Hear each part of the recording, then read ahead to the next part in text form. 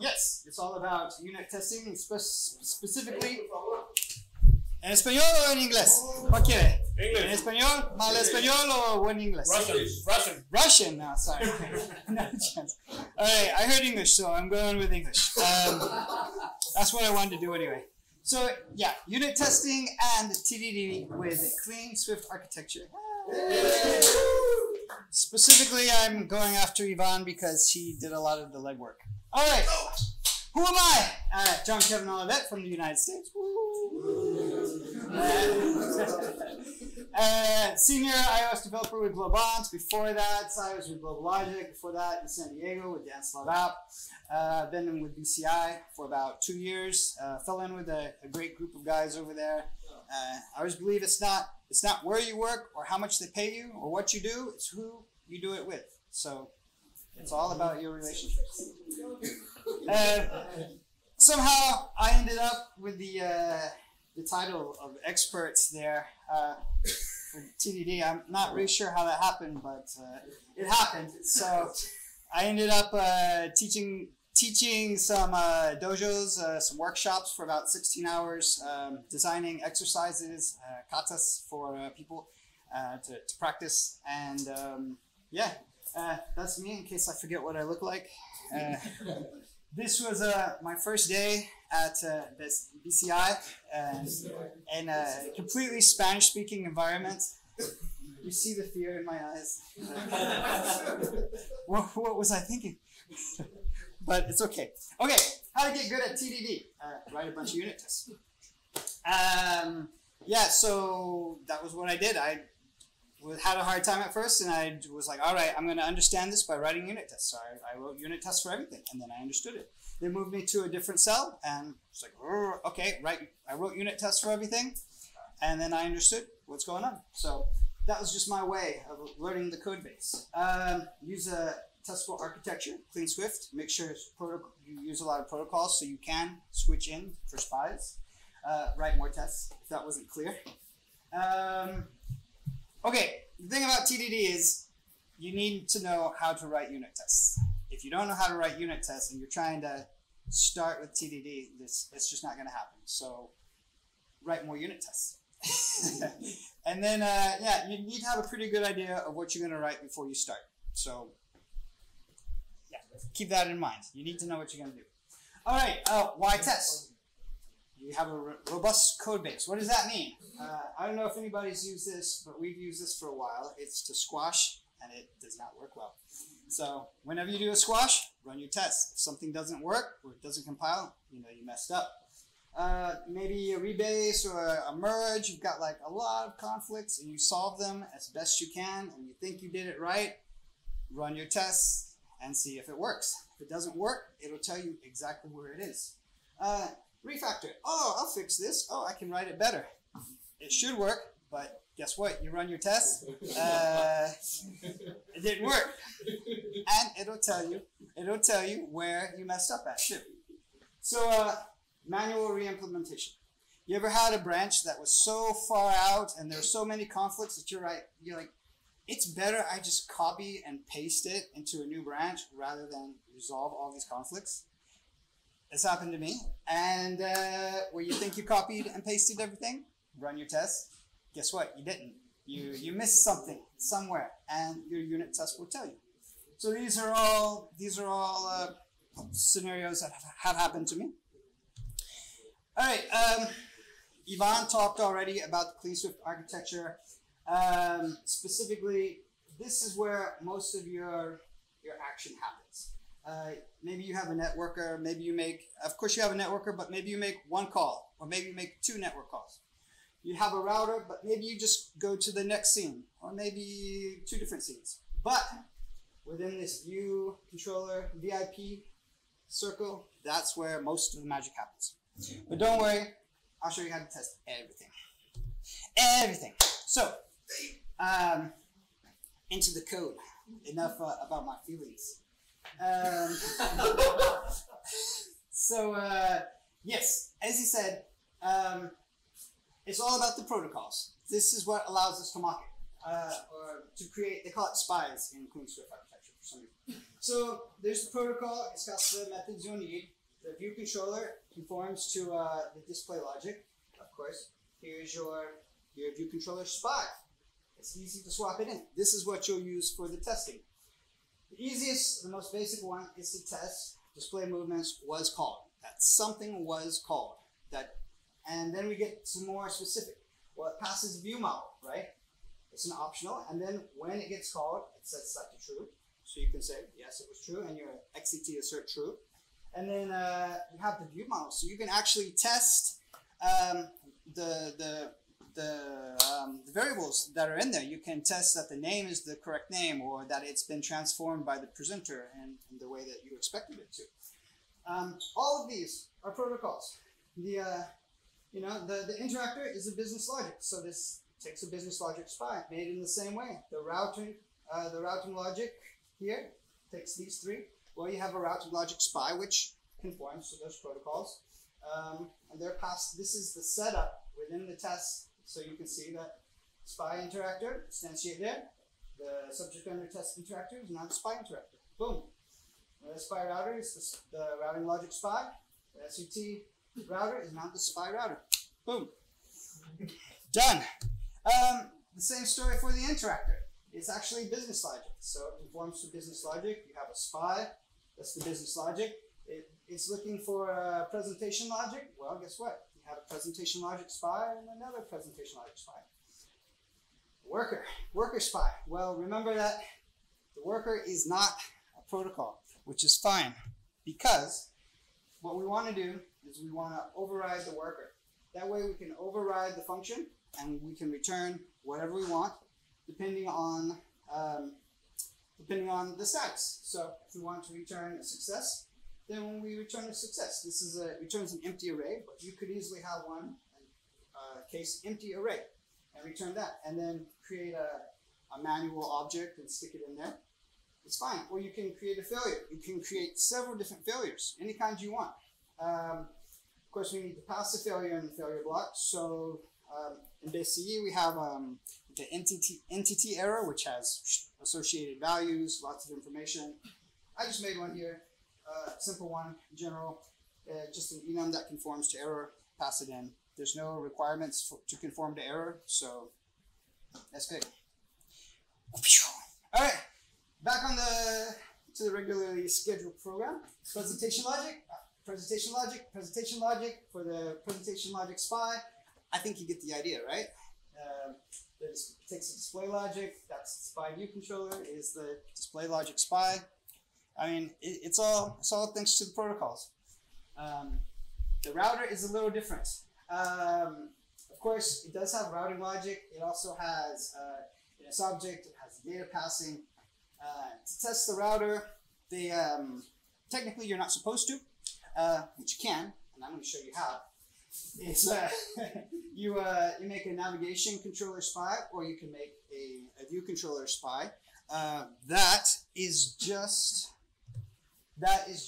a subclass of a UI navigation controller, where you override push, present, show, dismiss, pop to root view controller. You can just call it push is called, starts at false, and then when it's called, changes it to true. XCT assert true. However, some people don't do this, because if you run your tests randomly and in parallel, you can get crashes doing that. So you have to have them serialized if you're going to run your tests, and not in parallel. So the worker. The worker is kind of where the rubber meets the road. You could do all the action in the worker, or you can have a networker class which holds your kind of generic calls. This uses OHTTPS stubs to mock it. All you got to do is intercept the path, and when it intercepts the path, it returns the JSON instead. Probably you've all used this library. It's very popular. Anyway, and that inside your JSON file, you will have the JSON how you want it, and so you know what it will be. You can make sure that the first there's Kevin. The amount is what you expect. The last is Julian, who just arrived here second. And he's got way more money than me, it appears. But that's no big deal. So that is how you would do it for the worker. You've probably all seen that before. Anyway, like I said, the majority of the tests will be here. And this is where all the action happens, because you'll probably only have one network call in the worker and maybe one or two in the router. So this is where it goes. So what do the tests look like? Here's the code you want to test. And Yvonne's demonstration, it was do something. But here it's fetch movement. So there's a fetch movements class, there's a request, which doesn't take anything. It calls the interactor to fetch the movements. So test would be like this. You did load, it's just instantiated, it's called there. You want to test that it's not nil, and then you want to assert that in the interactor, fetch movements was called. So remember, you switched in the business logic spy for the business logic, because it conforms to business logic. So that's how you can inject it. Of course, we just test that it's true. And if there are more things, we could actually test the individual elements of the request. We will do that in the next one. So soon, this is a test from the interactor to the worker. So right now, we're only testing this part, the worker. The next one, we'll test the presenter. So right now, we're just testing the worker. This one part that's highlighted. So the fetch movements is called. Here's the worker spy. This one is simple. It doesn't have an enum or a switch statement yet. But here we're just testing that it is called when it's overwritten. This is from the interactor to the presenter. It's the same one, but now instead of testing that the worker is called, we're testing that the response is called. So let's see. Yeah, now it's just these three that are highlighted. Notice the simple one, we're just testing that it was called, and then we're testing the specific ones. It's an array, we take the first out, actually it's only one, and it's a test name, and it's the amount, and that's what we were passing in the actual the actual class. So that's what's coming from the array. Yeah, that's the same as always. Let's see.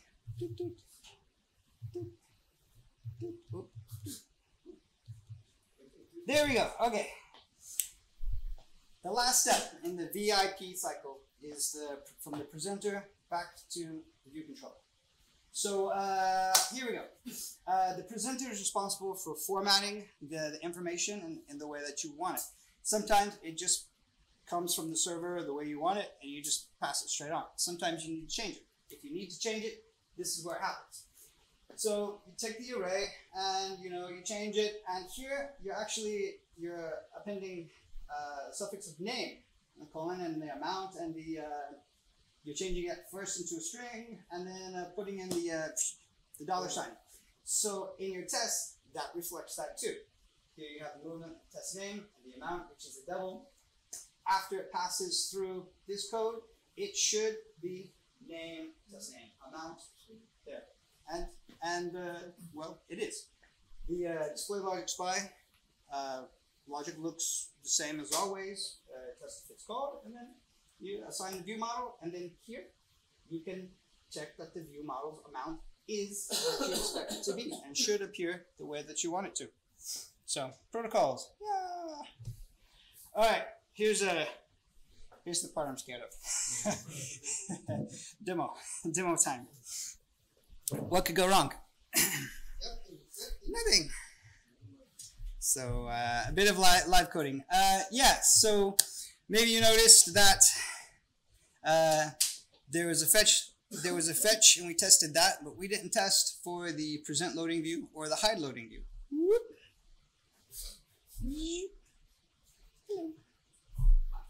Hey, that's kind of small, isn't it? Let's see if we can get it bigger. There we go. Kata. The BCI guys remember the katas because we got to work on those for a while. So, interactor. Boom. So we're not doing TDD just yet. because here it is. Present loading, the code is there. So we just need to write a test for it. The hide loading view, it's there too. We just need to write a test for it. That's all. So don't worry, we'll do TDD in a bit. So, all right, where to start? Let's start in the, notice we're calling the presenter. So we need to go to the presenter logic spy. This is awkward. There we go. All right. Oh, look, there's a little space here prepared. How about that? I'll just write the first one because I think you guys get the hang of it, actually, and I could probably just copy paste, but why not? Called equals. What does it equal? False. All right. This is the response. Oh, of type. You know what type it is. Let's not bother. Called. There we go. And that should equal true if that gets called, of course. That should now equal the response. Oh, and what type is that? Yeah. Obviously this type. I did that on purpose. I got fast at doing it. So we'll do the hide loading view later. No big deal. No big deal. All right. So now we've got the presentation logic spy all set up as it should be. Let's go over to the interactor tests. This one I am going to copy paste because it's a bit longer.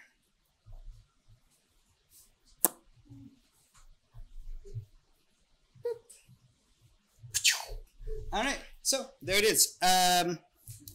Yay, there's much rejoicing. This is very similar. We're testing that it's called, and we're testing that the title is high.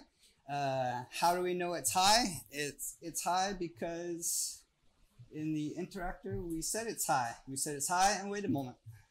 So that's what it is. We're testing the title, and the subtitle. All right. Pretty easy, yeah? Yeah, unit testing is easy. I don't know what the big deal is. Everybody got scared. Let's do the hide loading. It's even easier because it doesn't show anything. You don't have to format any words or anything. It just goes there.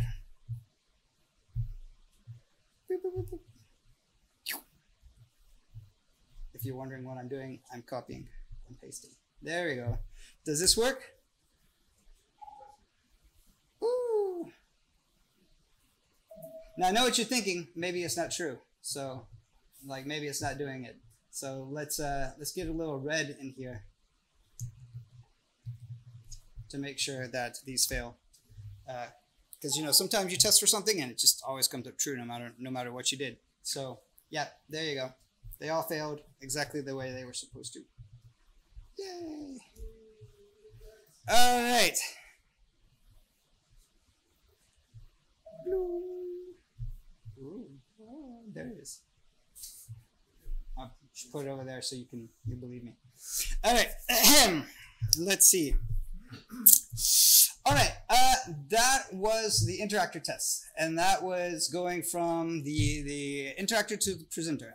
The last cycle in that is actually going from the presenter to the interactor. So this is written. We see that it's here, but they need tests. For some reason, that's being tested like implicitly. But don't be fooled. You should test everything, because if you don't, you'll find out later when it doesn't work. So we'll head over to the display logic. Don't want to lose anybody, but this is all the same as usual, yeah? So, boom. You've seen all this before. No questions, I assume. Looks pretty good.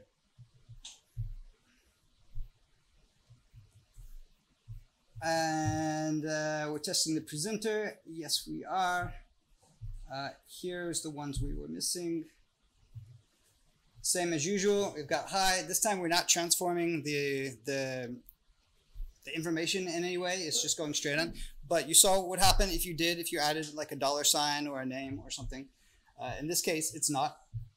The hide loading view is pretty easy too. That one's much more direct. You don't have to test the title or subtitle or whatever you have there. All right, so that was exciting. And I know what you're thinking. Is, but wait, what about TDD? So TDD is just the same. It's just in reverse. So we'll do it for the present error view. The only difference is that we start with the test first. So I'll give you the test. All right, just one. So we are going over to the interactor, and we need a test. So this, of course, isn't even going to build because the spy worker doesn't have the enum yet. It's just returning one thing. The spy worker is up here. Ooh, how simple. But don't worry, we can fix that with a couple enums. Boom. So now we've got a possible results, success, failure. We've got an error that we can pass there. Let's put one in here. Bar results. It's of type possible results. We'll give it a default of .success, and we need to add a switch statement to our worker here. Instead of just returning this straight up, boom, now we switch on the result. Success will return 1, test name, 1, 2, 3, 4. The failure will return that. Our success, it just assumes that it's a success, but we should actually make sure that spy worker dot results equals dot success. Right, that way we know exactly what we're doing. All right, we still won't get very far with this because we have some more problems. For example, none of this exists. Now, the way you can do it is piece by piece. You can go to the presenter and put in the present error view called, which will work, and then go to the other one. But if your time is valuable, which it probably is, the shortcut to that is to just go to, it's the presenter. So just go to the presenter and pop it in to the presentation logic. Once you do that, the errors will tell you, oh, it doesn't conform, oh no, and it'll give you the stub. It'll give you everything you need. So,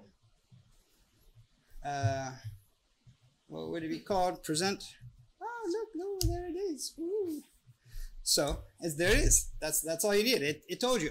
It'll tell you now about the spy doesn't conform. Oh no, the spy doesn't conform. So there it is too, and so you know everything that you need thanks to the protocol, and it tells you. I think this code will look familiar to you, right? You've seen that before, so don't worry about it. This will probably compile, but it will not pass the test. It doesn't pass the test because we never actually called it.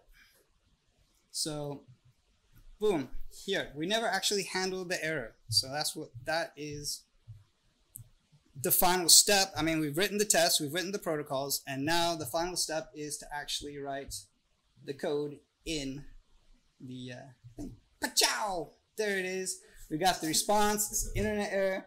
Please check your connection. The presenter is calling it there. Let's see if this works. I kind of hope it does, but you never really know. Copy paste was correct. See, you think you're doing it right, but if you run your test and it doesn't work, all right, it did. But if it didn't work, it would tell me that I did something wrong, and it would tell me that I need to go look for it. That is kind of the point too. You thought you did it right, but maybe you didn't. So that is all she wrote. A little cleaning up. Why TDD? Do you have a question? Yes. It's because, did you ever plan to write tests, but you didn't actually do it? Yeah, that's happened a lot, right? So the idea is that you do write the tests, and you will actually write the tests. And you think about the structure and architecture earlier, because the worst thing that can happen is you developed everything, and you're like, oh, now I'll write the tests. And you start writing the test, and you're like, oh no, none of this is testable. Like, now you have to refactor everything, and you know, you're screwed. If you had just started with the correct architecture, started writing testable code, then your life would be so much easier. Examples. Maybe you instantiated too much stuff inside a function. Maybe you're not using protocols. So if you're not using protocols, how are you going to mock it? You got a problem. Too many dependencies. That's the opposite. Injection, you got tight coupling. Maybe you've got functions that are doing 20 different things as side effects, and they should actually just be one unit, one function. And well, yeah, better to start thinking about that than to try to do it later, and then, well, yeah, then you're screwed. Also, sometimes there's a problem with views not being removed. That specifically happened to me. Like, it seemed it was fine, but the test would crash. Why were the tests crashing? Well, looked through it, views weren't being removed properly, and that was the solution. Wouldn't have found it without the test. Okay, so I told you I made katas. I made exercises. Well, they're here. So you can go here. There's a PDF. You can practice. It has the exercises and it has the solutions to the exercises. So don't worry about it. Don't be scared. This presentation is here. So I'll leave you with the eternal question of the tester. Oh, my test passed. Is it because you wrote good code, or is it you just wrote bad tests? So more tests, good tests, and that's all there is for it.